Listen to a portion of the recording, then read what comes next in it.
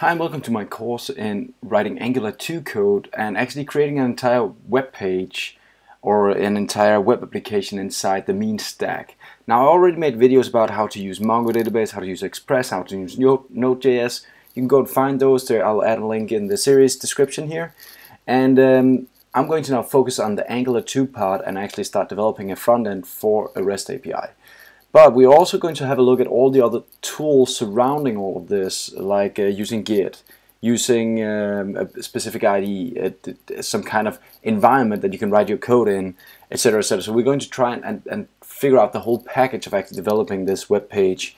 We are going to try and deploy it on a live environment, etc., etc. So the goal of this is actually to build a full-featured web application called Course Planner 2, because I already made number 1. So we're going to make version 0.2.0.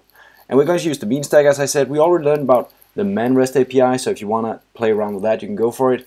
This is going to focus on the Angular 2 application, and we're going to talk to a REST API, but the REST API doesn't have to be Mongo, Express, and Node. It can be any. It could be Firebase, it could be... I also made tutorials about how to use C# to actually build a REST API using the web API inside the C#.NET framework.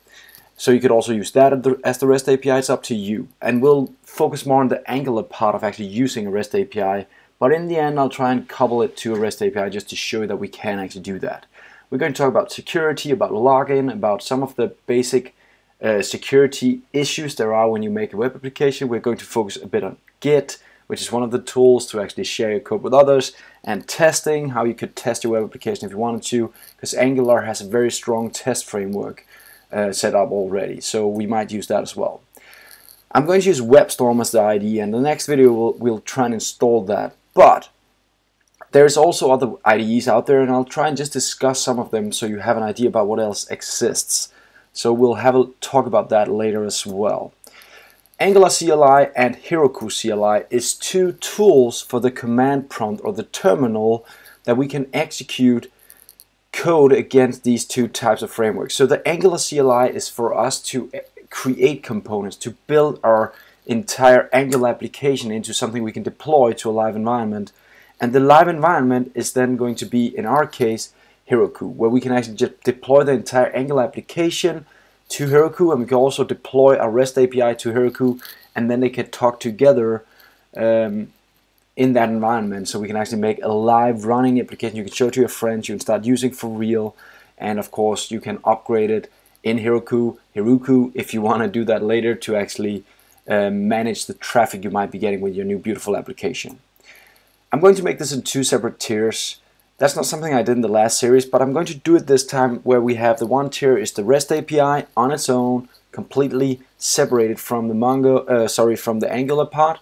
And then the Angular is going to be its own piece of code as well, totally separated from the REST API. The reason is then you can switch the REST API. If you already have a REST API running, you can just take that instead of building a new one from scratch, right? So that's the reason why I wanted to do the two tiers this time. The design we're going to use is going to be Angular Material, which is Google's Material components. They are pretty far with Angular Materials. There are still some things missing, but we'll try and figure out how far we can get with Angular Material as the component for building a good UI. GitHub, well, that's where we're going to share our code. I'm going to add tags to every piece of code. I'm going to add that tag name to the video so you can see where you can go to check out the specific code for the specific video, so you can follow along if you want to.